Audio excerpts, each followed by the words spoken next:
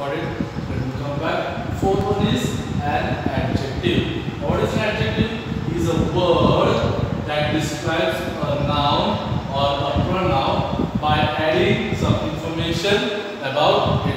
What it does here? It is a word that describes a noun or a pronoun by adding some information about it. In the first example, we shall see that Alice is a pretty girl. Now, Alice is described, or the girl is described. How she is described? That she is pretty. Description of Alice or about the girl is that she is very pretty. Second, each student was given a small gift. What is that? Each student was given a small gift.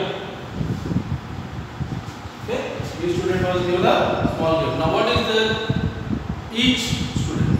About the student it is that each student. And what is your a small gift? Now, what is that each student is given a small gift? How the gift is very small. Describe the gift as small. And which students? Each student. Okay. Now, here example is. Okay. Write down this example here.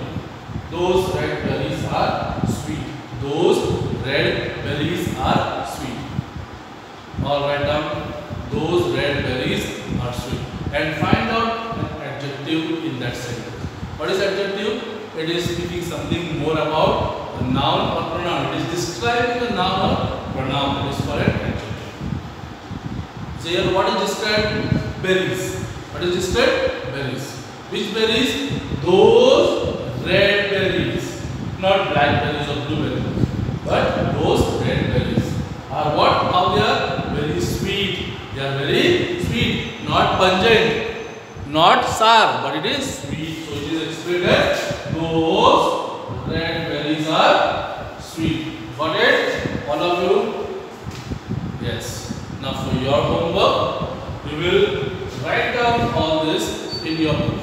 This is the first part of our English grammar. There are still 4 more parts of speech which you have to go through our word class.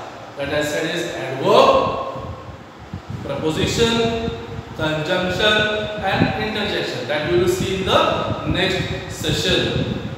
Now for your homework, you will write down all these things and you will write 2 sentences each. 2 sentences of noun, 2 sentences of pronoun, 2 sentences of a verb and 2 sentences of an adjective in your book. But I do not want anybody to refer the textbook. Okay? No referring the book. Write off your own what you have understood. That is what is important. See, don't learn for the sake of marks, as I say. Learn for something which will give knowledge. So understand the concept. If you do not understand, please let me know so that I will see to it what can be done. Is that clear?